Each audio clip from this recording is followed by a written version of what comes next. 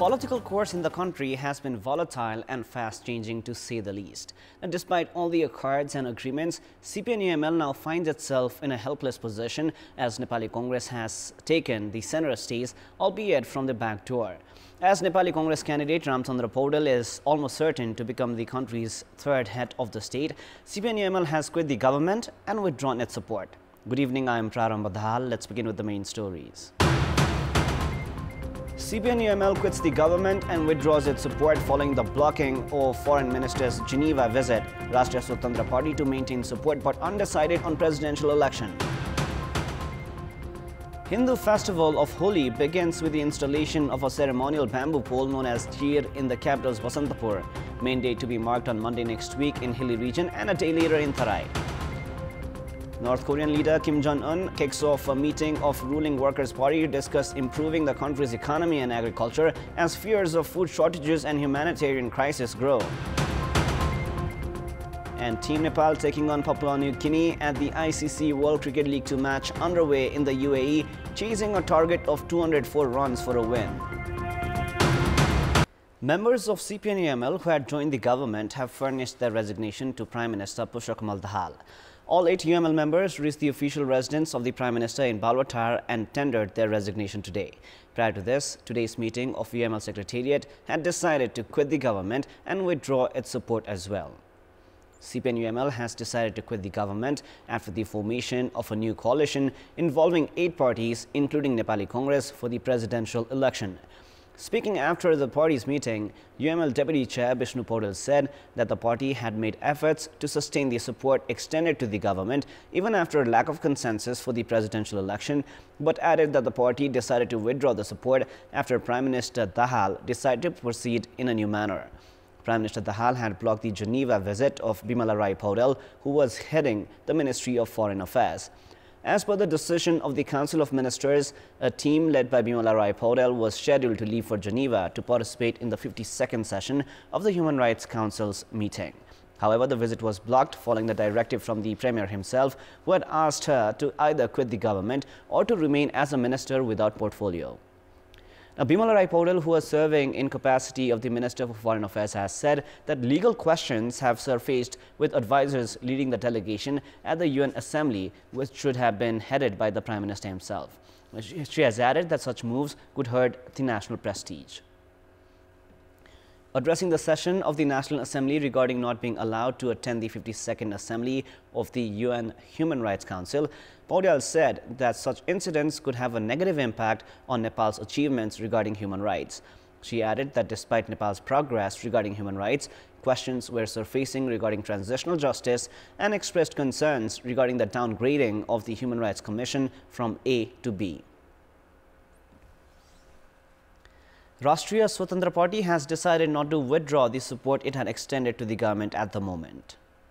The Central Committee meeting of the party held today has decided to retain the support it had extended to the government. However, the party is yet to reach a decision on whom to support during the presidential election. Prior to this, Rashtriya Prajatantra Party and CPN-UML have already withdrawn their support to the government.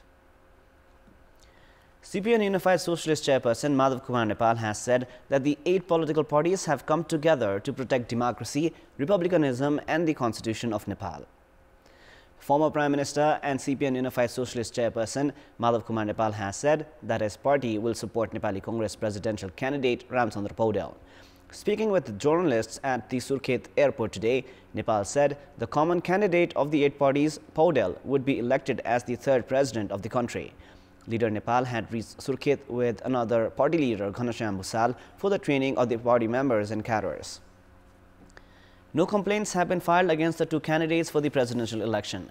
Now, based on the schedule of the Election Commission, investigations were to be held today if any grievances had been filed on the candidates. 8 political parties have fielded senior Nepali Congress member Ramchandra Paudel as their common candidate for the presidential election slated for the 9th of March against Subhash Chandra Nembang from CPN-UML. The Election Commission will publish the final list of candidates tomorrow. The Hindu festival of Holi has begun from today with the installation of a ceremonial bamboo pole known as Cheer in the capital's Basantapur. The three-tiered bamboo pole, fringed with colorful strips of clothes, has been erected in the south of Gatti Baitak in Hanmanthoka Darbar. The Manandar community erected the chair at the auspicious timing of 7:45 a.m. early this morning. After hoisting the colorful chair, the members of the community put vermilion powder on each other to mark the commencement of the festival across the country. The main celebration of the festival in the hilly regions this year will be on Monday next week, and the Tarai region will celebrate Holi a day later on Tuesday. The government announces public holiday on the occasion of the festival. Magar Day has been observed in several districts today. Members of the Magar community have celebrated the Magar Day by dancing and holding rallies in Bankes, Kohalpur and Khazura. Meanwhile, the Magar community has also marked the 41st Magar Day with cultural performances and attires in Tanahu. The Nepal Magar Association Tanahu organized a program where the members of the local Magar communities had come together to mark the occasion. Actor Purna Bikram Shah, also known as Paul Shah, has been released from Tanahu prison today after the Pokhara High Court acquitted him of child sex abuse charges. A joint bench of acting Chief Judge Dili Rajacharya and Judge Sridhara Kumari Purasaini issued the verdict, citing a lack of evidence to establish the charge against Shah, according to Vishnu Prasad Acharya, information officer at the High Court. Shah had moved the High Court challenging the September 6, 2022 verdict of the Nawalparasi East District Court, which had sentenced the actor to 2 years and 6 months in jail and slapped a fine of 25,000 rupees on the charge of molesting a minor. The district court, however, had said the rape charge against him could not be established. With this order, Shah, who was serving time in Tanahu prison, had been released. Earlier, the Tanahu District Court on 17th of January had acquitted the actor who was on trial on the charge of raping a minor in a separate case filed against him in Tanahu. Shah had been under judicial custody in Tanahu prison, awaiting a final verdict from the court. A 17-year-old singer had filed complaints in February last year, alleging Shah of raping her in Tanahu and Nawalparasi East districts. The 32-year-old actor was taken into custody at the district police office in Tanahu on February 27, 2022, after the girl filed the complaint.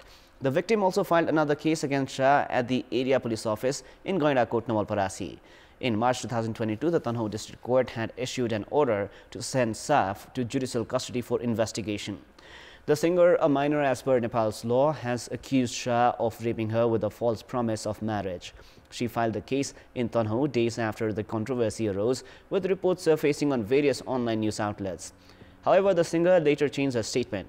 She told the Tanahu District Court in April last year that she had not been raped and the information stated in her previous complaints were false. Now, Kabilvastu police have arrested a person with the possession of 16 kilograms of hashish. The police took Meghraj Gharti of Shivaraj municipality into custody for the possession of the illegal substance. Spokesperson for the district police office, Kabilvastu DSP Meen Bahadur Ghale, informed that Gharti was arrested carrying the hashish in a plastic bag, which was being planned to be taken to India. It has been over a year and a half that upgrading works of Muglin-Pokhara road section of the Prithvi Highway had started.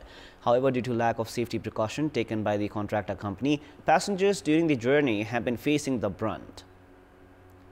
The upgrading works of Abu Khaireni in Tanahu to Jamune, a section of 41 km, and from Jamune to Pokhara's Prithvi Chowk spanning 45 km, is being carried out at an investment of 13.62 billion rupees. The contractor company had earlier pledged of minimizing hassles for the passengers while the upgrading works continued on the highway. However, as the company has failed to abide by the agreement, the commuters are having to bear with excessive dust and potholes. The vehicles plying on the route also need to halt for considerably long periods of time. There are also increasing threats of accidents due to rising dust particles. The contractor company has been assigned the project with a deadline of August 2024, while only 15% of the works has been completed so far. The so-placed works mean that the project is bound to miss the deadline, prolonging the problems for the commuters.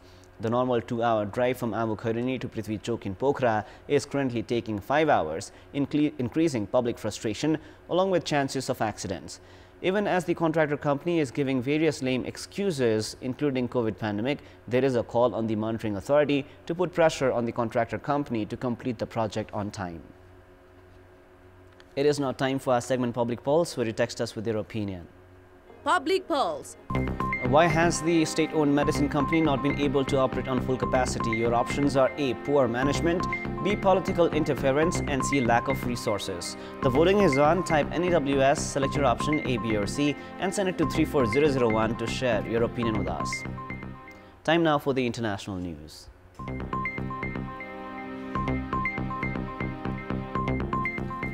North Korean leader Kim Jong-un kicked off a meeting of ruling Workers' Party of Korea officials to discuss improving the country's economy and agriculture sector as fears of food shortages and a humanitarian crisis grow. International experts say food insecurity has worsened in the isolated nation amid COVID-19 lockdowns and strict international sanctions over North Korea's nuclear weapons and ballistic missile programs. The ongoing Workers' Party of Korea meeting, first held on Sunday, approved agenda items. The North Korean food situation appears to have deteriorated, South Korea said this month, while the US-based 38 North program, which monitors North Korea, said last month in a report that food availability has likely fallen below the bare minimum with regard to human needs, with food insecurity at its worst since the famines of the 1990s. Israeli settlers attacked Palestinian homes late on Sunday in Hawara near the occupied West Bank city of Nablus after a Palestinian gunman killed two Israeli brothers as they were driving. One Palestinian was killed during attacks by the settlers on houses and cars, according to Palestinian officials. Video showed settlers blocking a street in Hawara, lighting fires and throwing stones toward Palestinian homes. There was no immediate claim of responsibility for the shooting of the Israeli brothers, which came as Israeli and Palestinian officials met in Jordan to discuss ways of lowering tensions. Israel's military said the gunman came to a junction and opened fire towards an Israeli vehicle. It said the casualties near Hawara, an area that sees regular friction between Palestinians and settlers, were brothers from Har Braka, a settlement 8 kilometers away. One was a soldier in a program of Jewish seminary students. Ghassan Douglas, an official in charge of anti-settlement activities, said several Palestinian houses and 15 cars had been set on fire after the attack. White House National Security Advisor Jake Sullivan has said that China has not moved toward providing lethal aid that would help Russia in its invasion of Ukraine. However, Sullivan said Beijing has not taken that option off the table. He further added that U.S. officials are sending the message that providing such aid would be a real mistake. The United States and its NATO allies in recent days have been scrambling to dissuade China from such a move, making public comments on their behalf that China is considering providing lethal equipment to Russia. U.S. Secretary of State Antony Blinken said China has been providing non-lethal assistance to Russia through its companies. Republican Representative Michael McCall, chair of the House of Representatives Foreign Affairs Committee, cited reports that drones are among the lethal weapons China has considered sending to Russia. U.S. President Joe Biden visited Kiev and met with President Volodymyr Zelensky last Monday, promising new American military aid for Ukraine worth $500 million. Now, billionaire Elon Musk accused the media of being racist against whites and Asians after U.S. newspapers dropped a white comic strip author who made derogatory comments about black Americans. The LA Times, the Washington Post and USA Today were among newspapers that canceled the cartoon Dilbert after its creator Scott Adams said Americans of color were a hate group and posted racist comments on his YouTube channel on Wednesday. In replies to tweets about the controversy, the Tesla and Twitter chief executive said the media had long been racist against non-white people, but are now racist against whites and Asians. In response to an account that said white victims of police violence get a fraction of media coverage compared to black victims, Musk said the coverage is very disproportionate to promote a false narrative. Musk did not immediately respond to a request for comment. Musk's views on social issues have been increasingly under the microscope since he took over Twitter in October. He has sparred with civil rights groups over Twitter's level of protection against hateful content and the reinstatement of some accounts that previously had been suspended. Some advertisers, in fact, have left the platform over concerns about brand safety, and Twitter has rolled out some new controls for ad placement. It is now time for the sports news. Sports news. Nepal are chasing a victory target of 204 runs in the ICC World Cricket League 2 match against Papua New Guinea, currently being held in the United Arab Emirates. In the match underway at the Dubai International Cricket Stadium, PNG were put to bat and posted 203 runs for the loss of 9 wickets in the 50 overs. Skipper Asad Wala and Shad Soper, who remained not out, were the leading run scorers for PNG. Sesebao also added 31 runs, while Norman Vanua chipped in 25. Gulshan Shah was the pick of the Nepali bowlers, grabbing 3 wickets. Kushal Malla also took 2 wickets, while Sumpal Khami, Karan Casey and Patish GC all claimed a wicket each. Chasing a victory target of 204 runs, Nepal are inching towards victory, having scored 189 runs for the loss of 5 wickets in 40 overs, according to the recent update. Opening pair, in fact, of Kushal Vurtel and Asif Sheikh gave a good start for Nepal with an opening partnership of 76 runs. Vurtel was out after scoring 56 runs, while Sheikh was run out, scoring 44. Skipper Rohit Paudel scored 20 runs, and Gyanendra Malla, the former captain, managed to score only 4 runs. The Sadhabato Youth Club have progressed to the grand finale of the KPOL Cup after securing a sudden death win over Thiruvanarmi. Second half of the first semi-final between Sadhabato and Thiruvanarmi was played earlier today after the match was affected because of heavy rainfall, hailstorm and adverse weather condition yesterday. The match was pushed to sudden death after no team scored in the regulation time, and the penalties also ended in a stalemate. Suraj Gurung and Pasang Lama scored for Sadhabato in the sudden death, while Deepak Gurung scored for Army, but Sunil Rai's effort was saved by Sadhabato custodian Abhishek.